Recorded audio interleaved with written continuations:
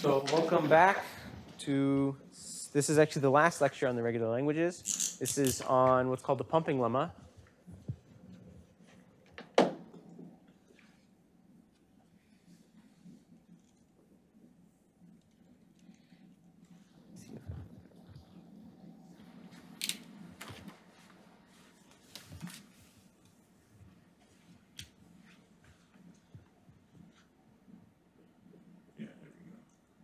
Last board is interesting. We're actually, this is after today we're done with regular languages, and after homework 1 you're done with regular languages as well. They're only interesting as a toy model, personally. There's a lot more you could talk about. You could spend a whole class maybe on regular languages, but they're just interesting as a warm-up, personally.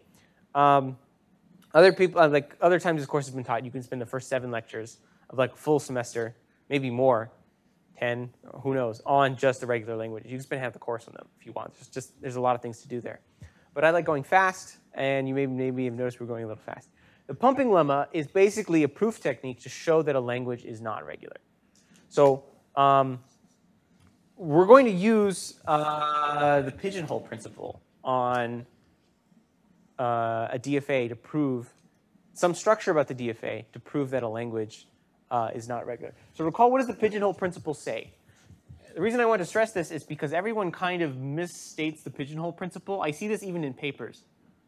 Like, it's not an incorrect application necessarily, but an incorrect definition. So let's, as a lawyer, do you guys remember what the definition of the pigeonhole principle is? Is it like given X pigeonholes and some N pigeons, we can find the minimum amount of pigeons in each pigeonhole by some kind of. I mean, like, there are definitions which aren't technically correct, but they're still like usefully correct, right? So given P pigeonholes and P plus 1 pigeons, there exists a hole with more than 1 pigeon. This doesn't say that there's a pigeonhole with 2 pigeons. This doesn't say that there's a pigeonhole if you saw anything about the randomness of the way you assign the pigeons. But just as a total technicality, any way you could put the P plus 1 pigeons into P holes, think of any strategy, greedy or anything. It doesn't say anything about the strategy. But it says no matter what way possible, it's a purely combinatorial statement. No matter what way possible, there exists a pigeonhole with more than 1 pigeon. You could put every pigeon, by the way, P plus 1 pigeons into one hole, and you would have P minus 1 empty pigeonholes and one hole with really crowded with P plus 1 pigeons. That's still true by the pigeonhole principle. If you consider putting the pigeons evenly, there's still going to be 1 with 2 pigeons at least, right? So this is what, I like to stress this because this is exactly what the pigeonhole says. There's slightly variations, people think what it says, which is they're not technically wrong, but they're technically wrong, but they're not usefully technically wrong. Right, so we're going to do something similar with a DFA. So a DFA has finitely many states.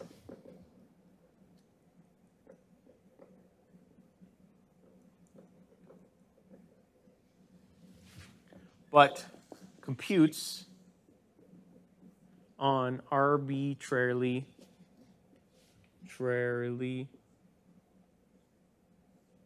long strings. Not infinitely long strings, but the strings can be of arbitrarily long length. You can have a DFA of 3 states, and you can give it a string of length 100.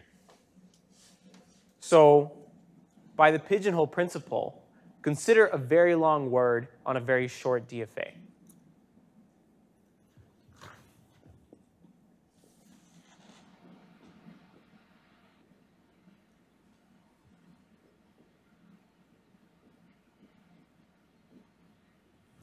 The sequence of steps of states visited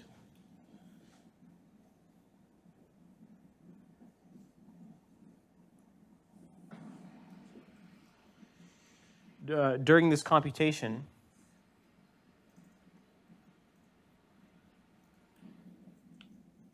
the sequence of states visited during this computation by a pigeonhole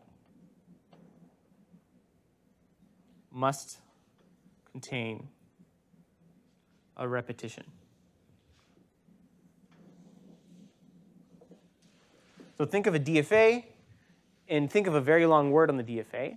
Consider the list of states that the computation goes from Q1, Q7, Q2, Q4, whatever. It does some jumping around. If the word is long enough, it doesn't have the ability to visit a new state each time. It's going to have to repeat some state. So as a subset, suppose we look something like this. You do some computation, you get to some state, you view some string x.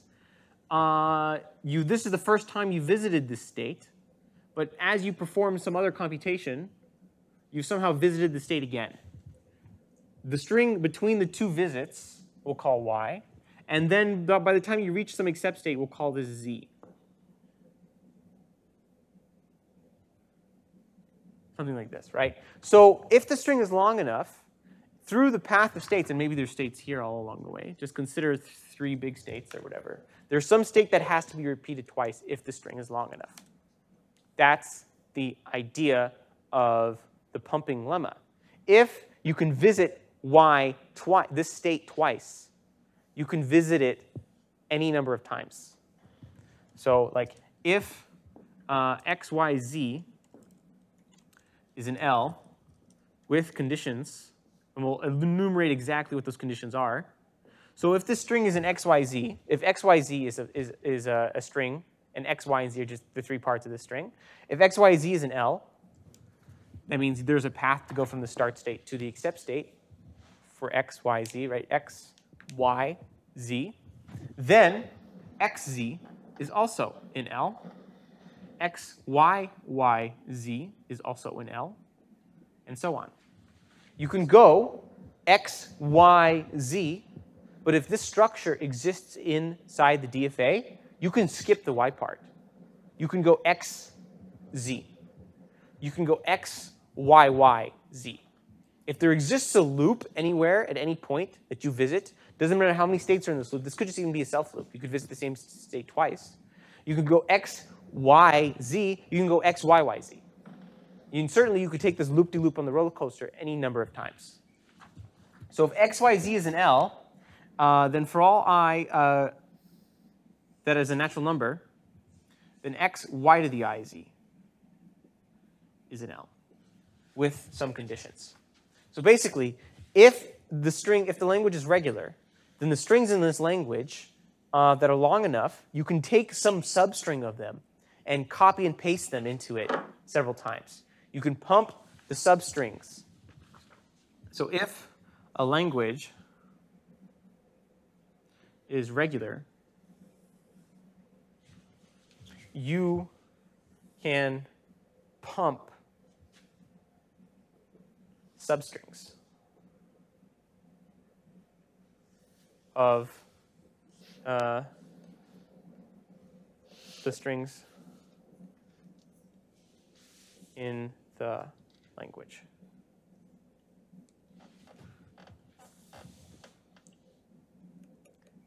Does that make sense? Is that believable? Perhaps. Again, we'll characterize exactly when this is true, but if you have a DFA of length 100, excuse me, a string of length 100 and a DFA of like size 3, there's going to be some kind of loop that has to happen because you're not going to run out of states. It's going to only go to the states that are in the DFA, the 3 states, and it's got to go to some of them. So there's going to exist a repetition. So if some string is said to be in the language, then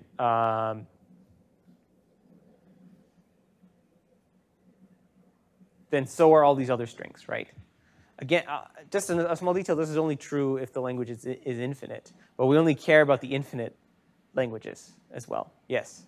So is it like we can find substrings using like loops? Or there exists a substring somewhere. That will be repeated? Yes. That can be repeated? Yes. Okay. And this is proven by the pigeonhole principle? Yeah. So let's give the characterizations. So let S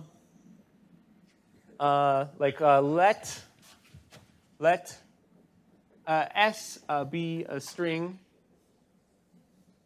with the length of S is greater than or equal to P, and let D be a DFA with P states. So by the way, if you have a string of length P, when you run a string on the DFA, you're actually not looking at the states. The states is just where you land. When you look at the string itself, you're actually looking at the transitions between the states. So when you have something like this is 3 states with 2 transitions, right? So when you run the string on the word, you have to be careful when you talk about the P+1 pigeons to the P pigeonholes. Here we're actually concerned with a repetition in the sequence of states, but it's going to be exactly when S is not length P+1, but S is length P. Is that just because the start state is like... Exactly, yeah. You have to start somewhere. So that's like, it's like counting from 0, counting from 1. That's all it was. So like, the execution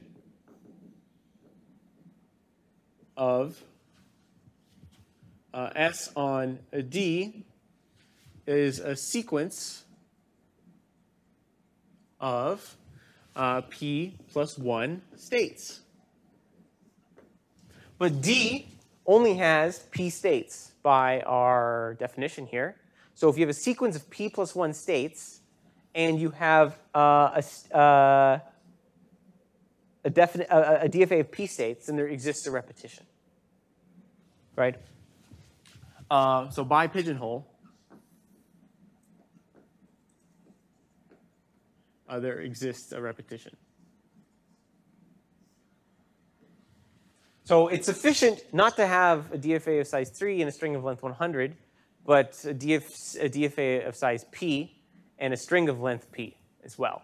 Turns out that's enough to guarantee a collision by the pigeonhole principle. Okay, so let me give you exactly how can we use this fact, though, to prove that a language is not regular. So like, if a language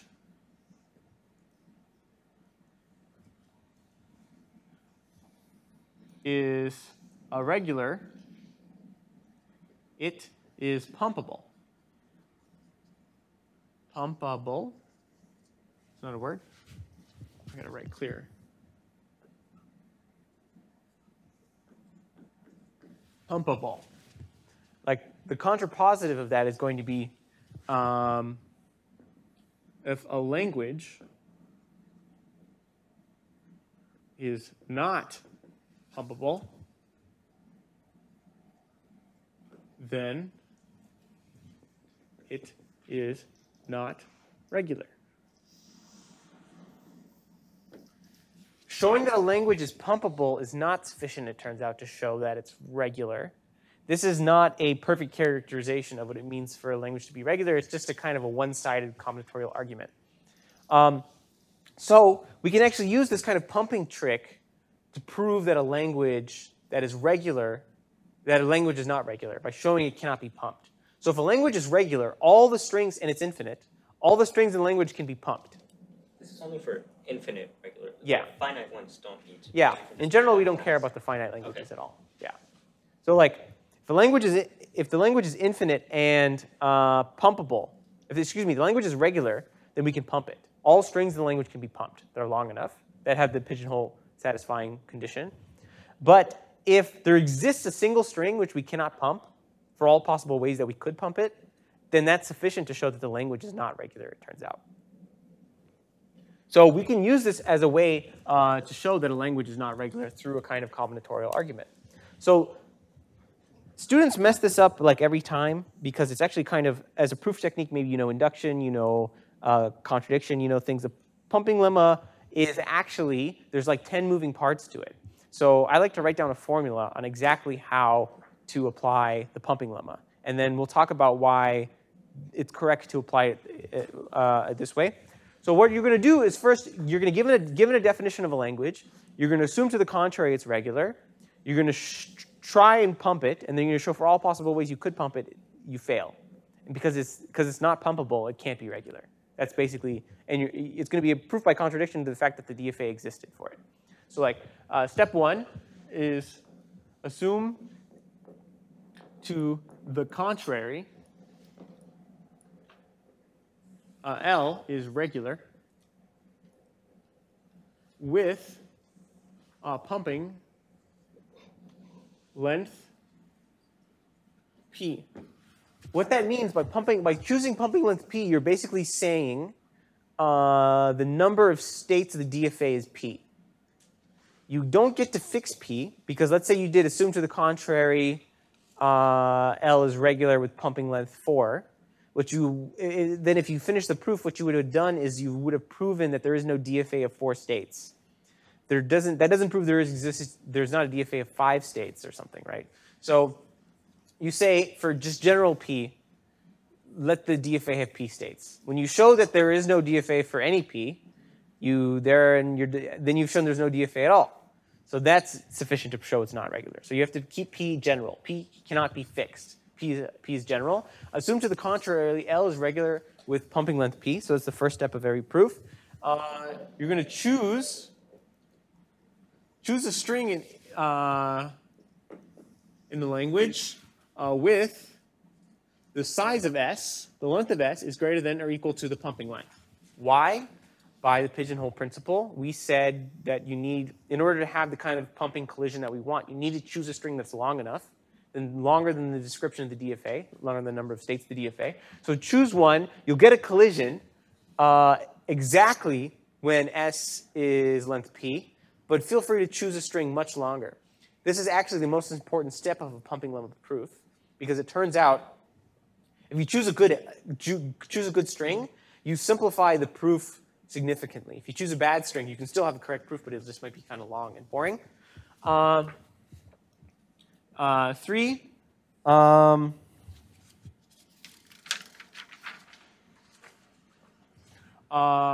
For all ways to break S into S equals X, Y, Z. It's crazy.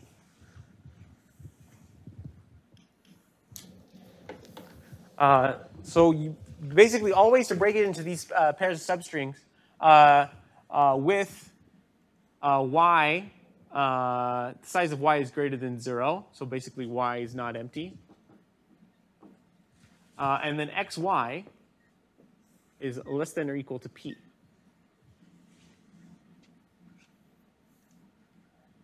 So you list out all the cases of the ways you can break them into substrings. And if you choose a good S, you won't have many cases here. If you choose a bad S, you may have innumerably many cases. You may have a lot of cases to go through. Recall that when we said the string was pumped, there was just that there existed an S, and there existed an X, there existed a Y, there existed a Z. But now we're doing the opposite. We want to show there's no way to pump it. So you have to show for all possible substrings. There's no way to do it. So this condition has to be there because you want to pump something non-empty, right? Like every DFA, by the way, can always have a self loop with the epsilon, right? That's kind of ridiculous. We want to pump something non-empty. We want to lift something in there that has weight. And we want the collision to be the first collision. So, right, you're guaranteed that in the first P plus 1 states, in your sequence of execution, you're guaranteed there to be a collision. We want the collision just to happen at what we call Y, right? So we want it to be here. That's just so our X, Y, Z naming works out. That's why we require that X, Y is less than or equal to P. So that's why those conditions there. Then for each case, we're going to say, I'll put it tabbed here, choose an I that does not equal 1 and show that X, Y to the I, Z is not in L. and then 5, conclude. So if you showed it for all cases, then it's not pumpable. The string is not pumpable. Yes? I feel like I heard it's not in L, but it says in L. Correct. Thank you. Yes. Very important. Right. The reason I wanted to write out a formula explicitly on like how to apply the pumping lemma is because the definition following the actual proof is kind of different than how you actually apply it. And this always confuses people because there's like a for all p here. So there's like kind of like a for all here. There's a choose an s, so you get to choose the s. So then there's an existence. You get to choose the s, but then you have to show for all possible cases. So then there's a for all here. And then for each case, you get to choose an I. So there's an exist here. So it's like, and then some of these are nested, right? So there's a lot of moving parts. People always mess up on what they get to choose or what they don't get to choose when they do a pumping lemma proof. This is the exact formula for a pumping lemma proof. If you follow this formula, you cannot fail, right? It's basically the opposite of what we proved is a condition that the regular languages have. So if you can show that a language is not pumpable, then it must, then it cannot be regular, right? So this turns out a sufficient condition for us to prove that a language is not regular, right? And these conditions we argued come from the pigeonhole principle. These are the sufficient conditions that we need. Right. So let's just apply the pumping lemma proof immediately and prove some languages are not regular. We're going to follow the formula exactly. So do you remember the first language we said was not regular? Yeah, the one with primes, right? Primes was not regular, but there was other ones. Oh, yeah. There was a classic one. We'll say L is a to the n, b to the n. N is a natural number.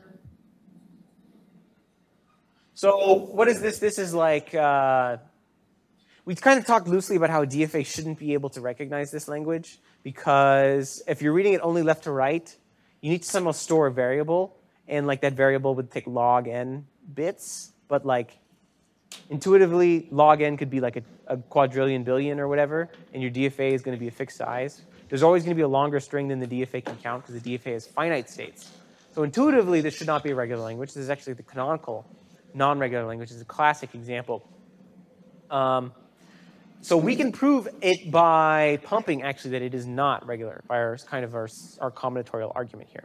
By the way, the pumping lemma is like sort of beaten into people, like exactly the steps to memorize and do it. It's not that important, I think, at least, that you understand how to do the pumping lemma.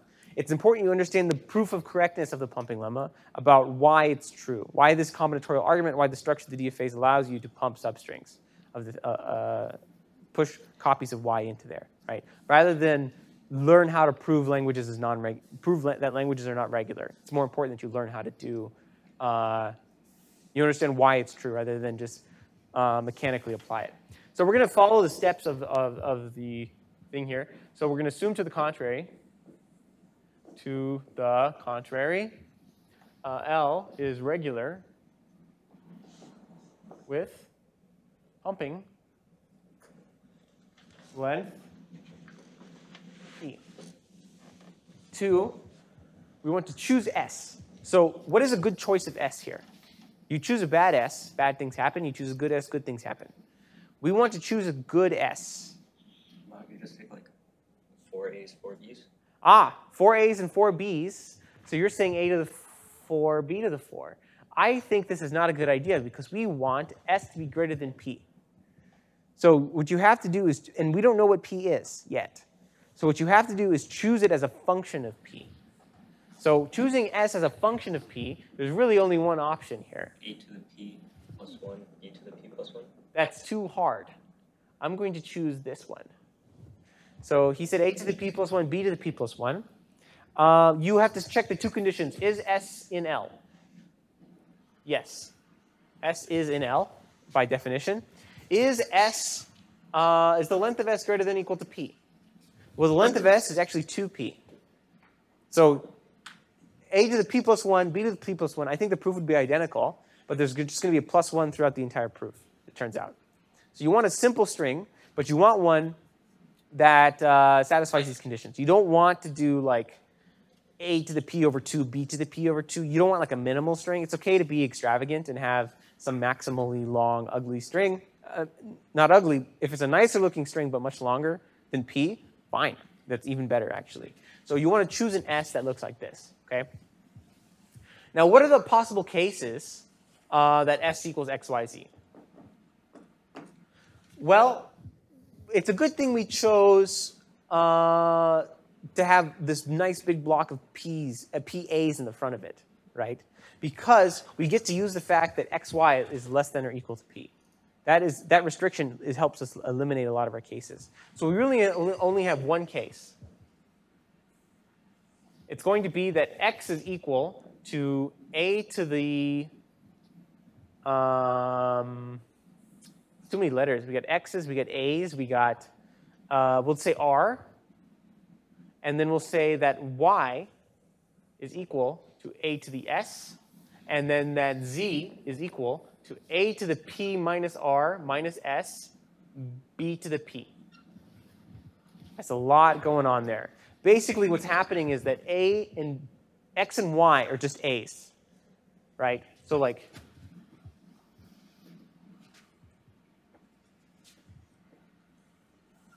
because the string is A to the P, B to the P, this has length P, and because XY is less than or equal to P, well, so note that that X, I'll say subject to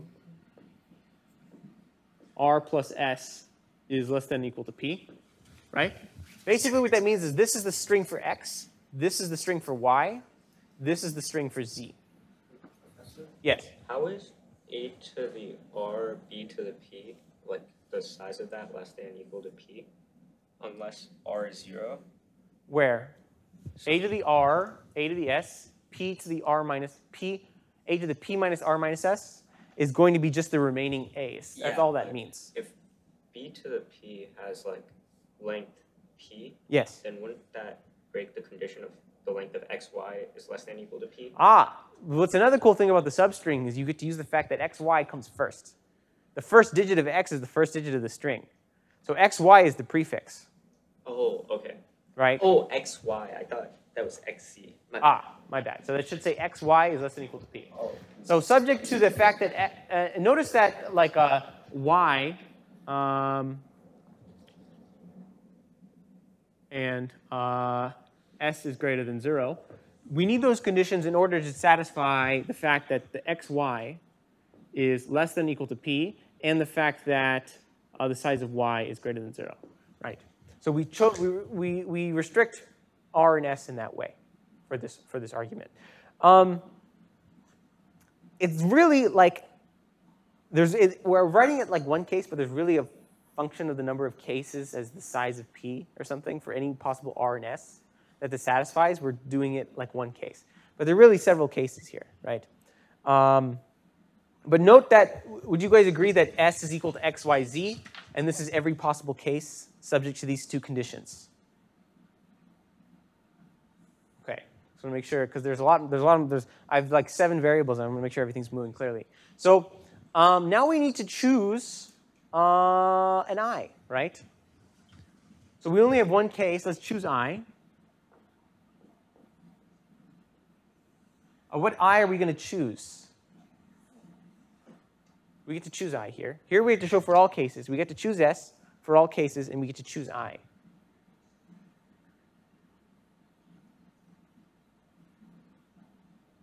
Greater than P? Hmm? I greater than P?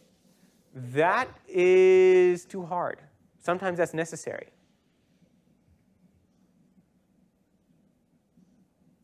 Just to, I equals P? Also too hard. I'm going to choose I equals 2. It's ridiculously easy, right? So choosing I equals 2, x, y to the I, z is equal to x, y squared z, which is equal to x, y, y, z. And that is just that's just as the strings concatenated together. That's going to be a to the r, a to the s, a to the s, a to the p minus r minus s,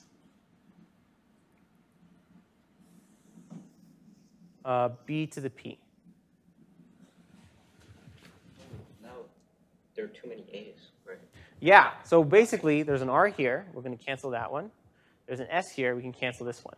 And what we're going to be left with is A to the P plus S, B to the P.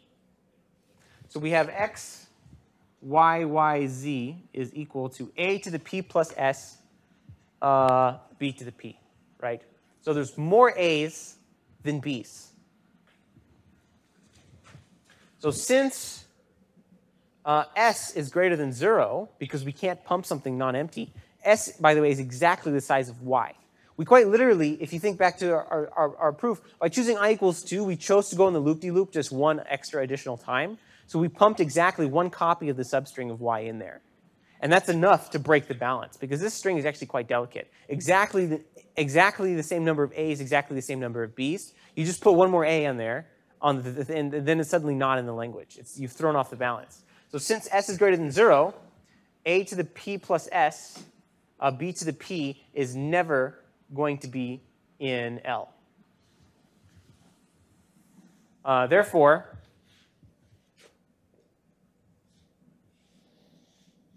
L is not regular.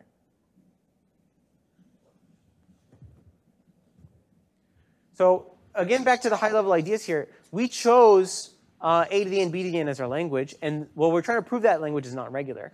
By choosing S equals A to the P, B to the P, if the DFA has P states, we're choosing the number of A's to be the number of states, so we exhaust the number of states immediately only on the A's. That gives us a case like if we were able to pump it, we could only pump A's and therefore throw off the balance, right?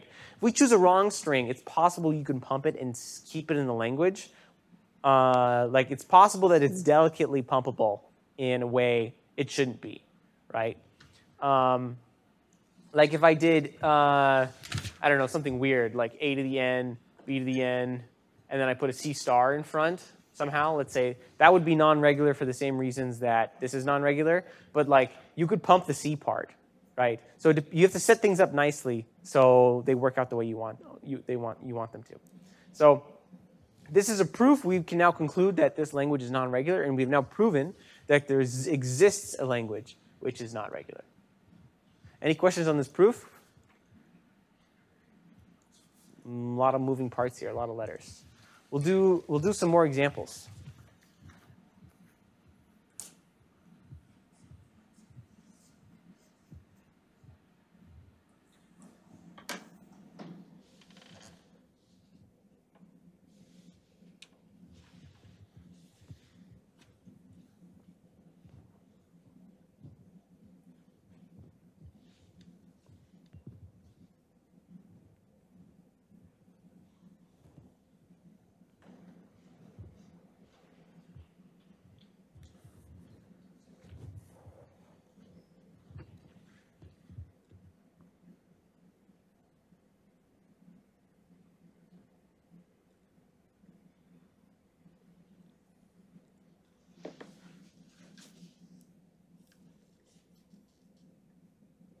Okay, let's do a second example of a non-regular language. It's also a canonical example. It's going to be WWR. W is in sigma star. Did we talk about this language? Do any of you guys know what the name of this language is? If you have to guess what it looks like, kind of internally. What is R? Oh, I didn't say, yeah, okay, my bad. R is the reversal of, that's very important. R is the reversal of W. Palindromes, exactly. It's palindrome. Actually, it's specifically, it's even length palindromes. So it's,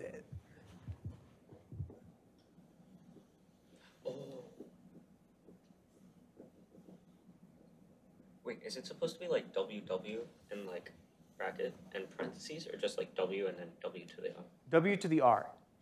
So there's no delimiter. There's no way to tell if you're reading it when you're at the middle. Is it like W is like a prefix and then WR is like just the reversal of the prefix? Exactly. It's the same thing. They're the same strings. So this contains like A, B, B, A, empty string AA, AB, B, B, B, A, right? And so on. It's even length palindromes, right? You split the string down the middle, and then you reverse it.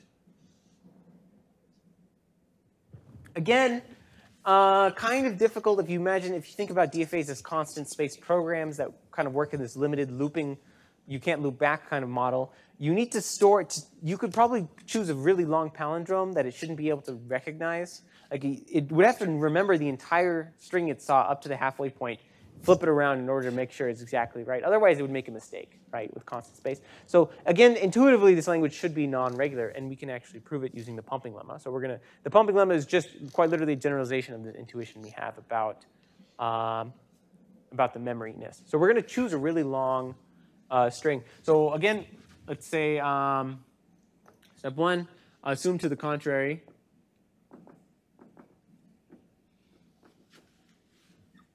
L is regular with pumping length P. 2, choose S equals, and let's give you guys a second to think about this one. Marinate on this one. Choose an S.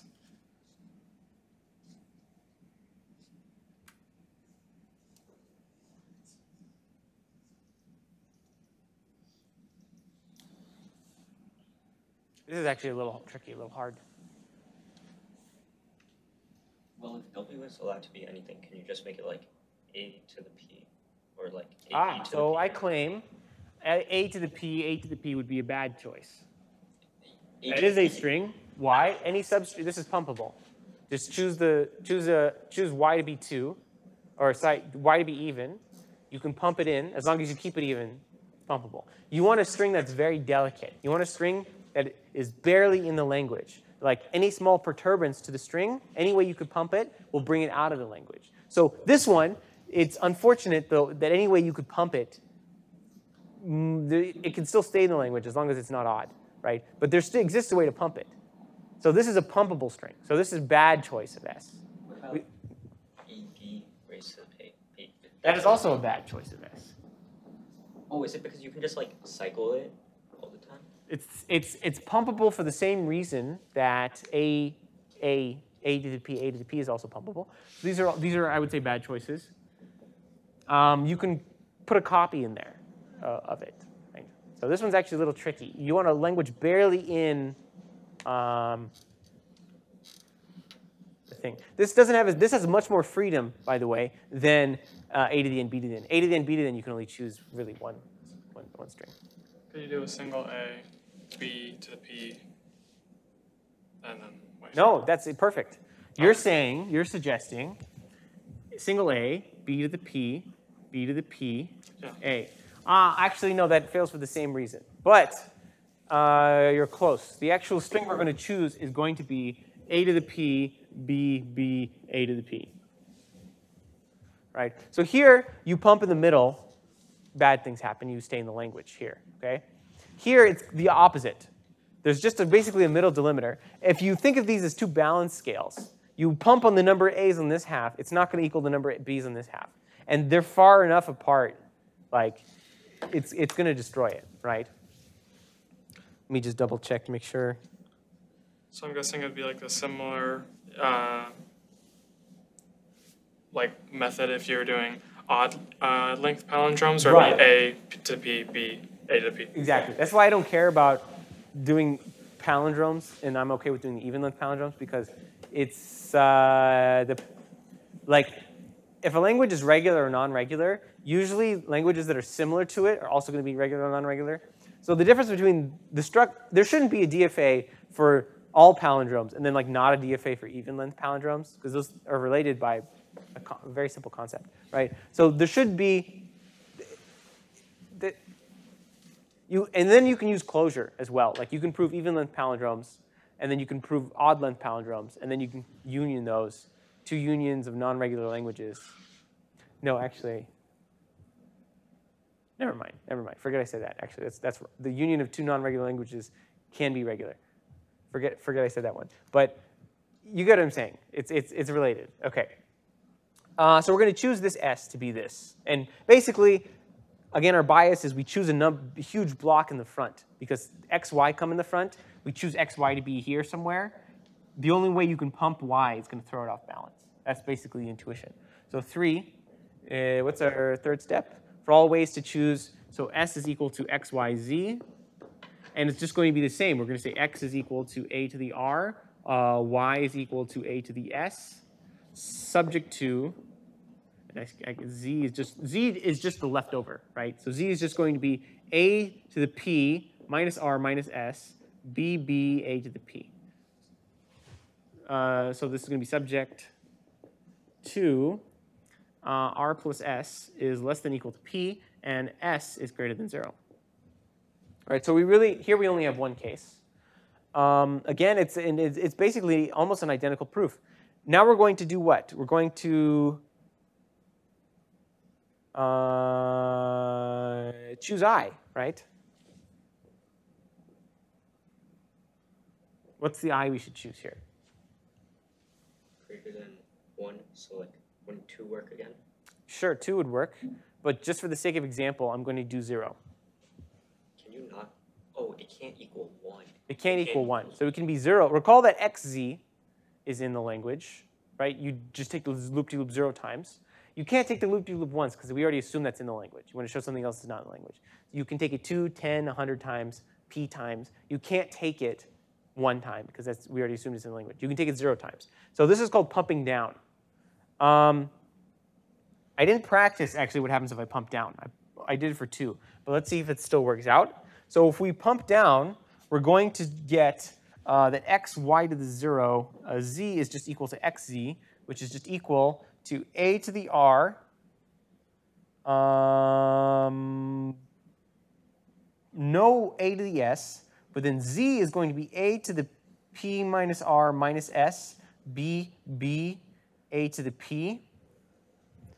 And here we get the same kind of cancellation here. So we're going to get a to the p minus s, b, a to the p. And note that this is only a palindrome.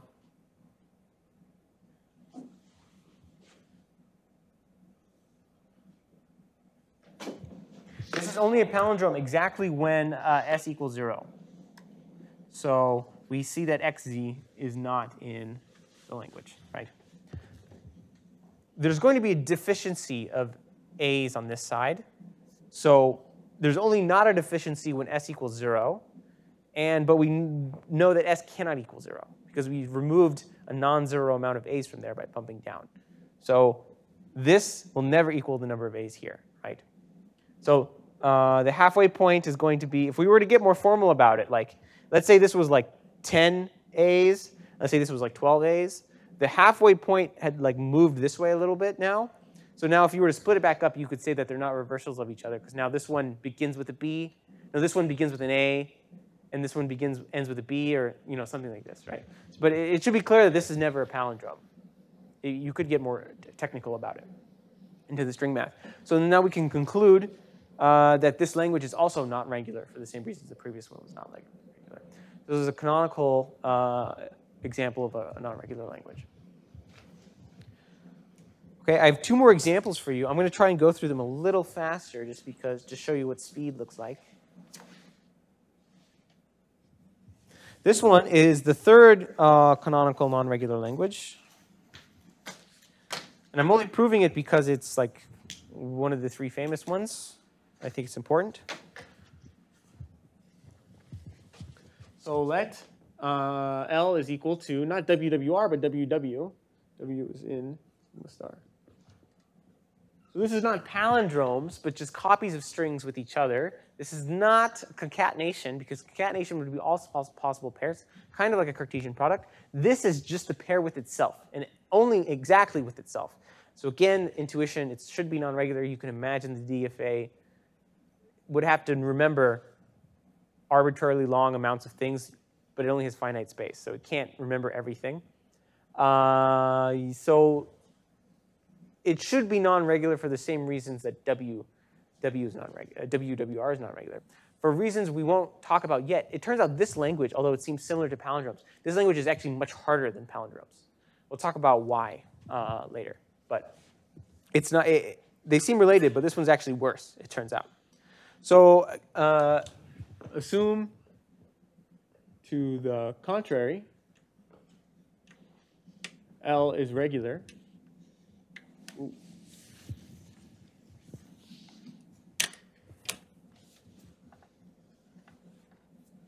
With pumping length P. Choose S is equal to, and what's a good choice of S here?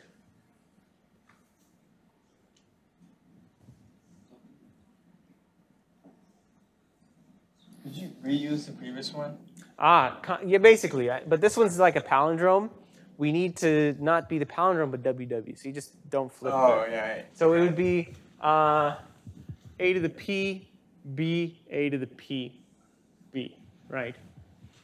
And this one, I'll do a slightly more technical argument on this one. So we're going to choose then for all cases, S is equal to X, Y, Z. Oh, forgot to double check here. It's true here that the length of S is greater than P, right? And it's true here that S is in L, right? Those two have to be confirmed for you to do that. Did I do that here? I should have done it for this example as well, but it's trivial, right? This has length 2p plus 2, so it's going to be greater than p. For all cases x equals x, y, z, how many cases do we have? We only have one case again. X is equal to a to the r, y is equal to a to the s, z is equal to a to the p minus r minus s, b, nope, not b, a to the p, b, subject to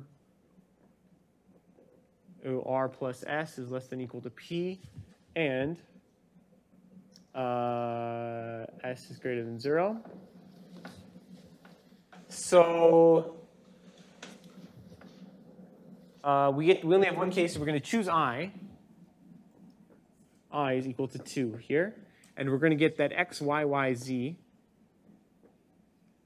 is equal to a to the r, a to the s, a to the s, a to the p minus r minus s, b, a to the p, b. And this is, we're going to have our nice cancellation again. We're going to get the same thing we did originally. We're going to get a to the p plus s, b, a to the p, b. So now, this is slightly harder to argue why it's not a form WW. This one was obviously not a palindrome, but this one it's not obvious. Maybe it is obvious why it isn't on that side, right? So since s is greater than 0, we know that s is greater than or equal to 1, right? So if s is greater than or equal to 1, if s was exactly 1, this would be p plus 1, and then this would be p plus 1, and then we would have this odd thing in here. So like what's going to happen is as this increases, the halfway point is going to be moved to this side somewhere, right? So we could say the first half must end with an a. Since by increasing the number of a's here, we move the halfway point to this side, right? So it's somewhere here. Like if I were to write this out, it would be like a, b, a, b, right? So here was the previous, this was the old halfway point. But now if we increase the number of a's by a ton, the halfway point moves here somewhere, right? So the first half must, I'll say now ends with an a, but the second half ends with a b. So we note that x, y, y, z cannot be in L, right? Because now it's not WW. The first W doesn't equal the second W, so they can't be the same. Done. So that was kind of, I think, a faster proof. right? And I have one more for you to do. These three were all kind of similar. I'll keep the formula up there. We'll do one more over here.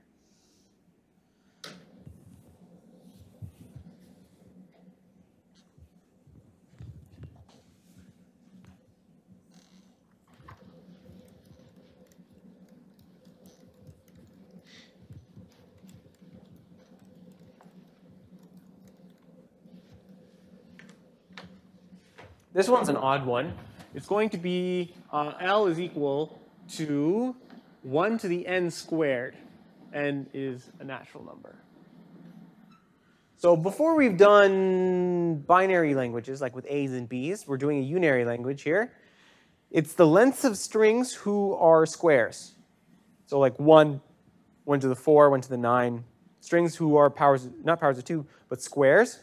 And it's kind of funny that this is like a not regular language just because the linear version of it, like 1 to the n, is just 1 star, right? So 1 to the n is regular, but 1 to the n squared is not regular, right? So this is kind of an interesting language. It's not like as famous as the other three, but it's still an interesting example. So let's just go through the proof mechanically. Assume to the contrary, L is regular with pumping length P. Okay? Now we're going to choose S is equal to what? 1 to the p squared. What's cool about unary languages is you don't get to choose the S. The S just chooses itself for you. You just choose 1 to the p squared. I mean, what other string could you choose? Can someone think of another string that's not 1 to the p squared? 1 to the square root of p squared. P has to be a natural, so then you would take 1 to the square root, the floor of the square root of p squared or something like that this. could be like less than, right? What? If you take the floor, then that could just be less than size p. But Yes. if you take the ceiling, Yeah. Something like this. So like you don't want to choose something real complicated. You want to choose something nice, and that's simple. Is it true that S is an L? Yes. Is it true that the length of S is greater than 0? Also yes. So what are our cases for S is equal to X, Y, Z? We have X is equal to 1 to the R. Y is equal to 1 to the S. Oh, I've been using S twice. Here I'll do A, B. I just noticed that. Using S for the string and S for the length of Y. Okay, X equals 1 to the A, Y equals 1 to the B. Then Z must equal 1 to the P squared minus A minus B. We're going to choose, subject to, A plus B is less than or equal to P, and B is greater than 0. So those two things we are subject to on our A and B. So we're going to choose I is equal to 2. And I equals 2 is always a nice obvious choice. It's just really easy. It's the second one, closest one to 1, so it's the least writing it to do.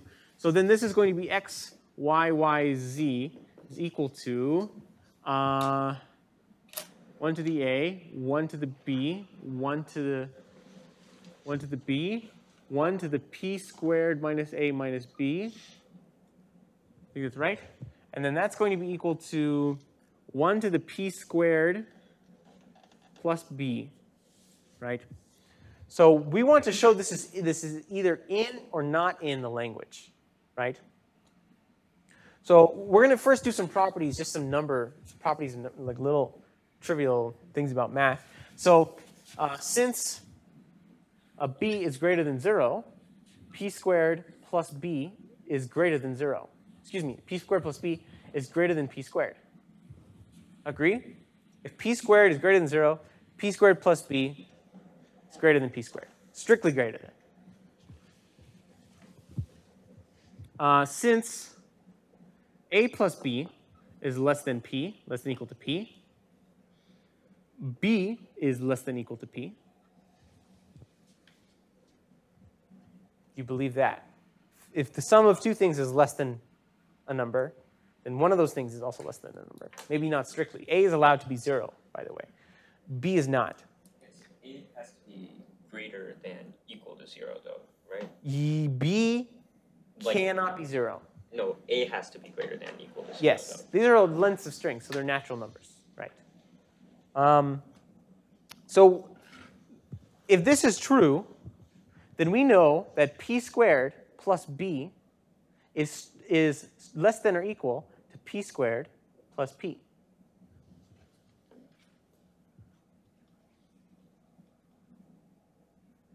Just adding that to both sides, right? Then, but we know that p squared plus b is strictly less than p squared plus p plus p plus 1. It's strict because p plus 1 is non-zero. We're assuming the DFA has more than one state, more than -1 states, right? So it's going to be exactly 1. Okay. What is p squared plus p plus 1? P plus 1 whole squared? Yes. Right, do you guys see that? This is just p, I'll write that. This is just going to be p squared plus 2p plus 1, which is just equal to p plus 1 squared. Right? So we actually get the fact that the length of 1 to the p squared is strictly less than the length of 1 to the p squared plus b, which is strictly less than 1 to the p plus 1 squared. What is the contradiction here? Let's see if you... Why is this a contradiction? Because it states that p squared plus b is a perfect square, but it's in between like two numbers differing by 1. So You guys see that? You guys get that? It's in between two consecutive squares. So it can't be a perfect square. It can't be a perfect square if it's in between two of them, right? If p and p squared, p squared and p plus 1 squared are consecutive. They come next, 4 and 9. There is no perfect square that comes between 4 and 9, or 9 and 16. 16 is 4 squared. Yeah, 9 and 16, right? So there's nothing. This is exactly between them. And actually, it was a good thing we chose I equals 2 here. If we chose a bigger I, we might have a more complicated argument. So I equals 2 is usually a safe bet. Following this, we get to see that x, y, y, z is not in L. So just write out p plus b is never a perfect square. Wait, what do you? Oh, okay. Yeah. So x, y, z is not in L. So L is not regular. Great. All right, that's it. That's everything I have for today. Wait, so I have a question.